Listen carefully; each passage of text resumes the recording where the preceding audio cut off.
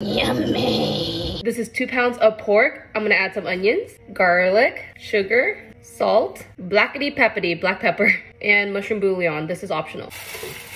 Oh, and 2 tablespoons of fish sauce. Now mix this bad boy up.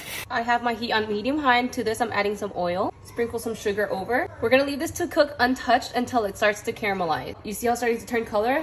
We're gonna start mixing it. Right about now is when we're gonna add in our pork.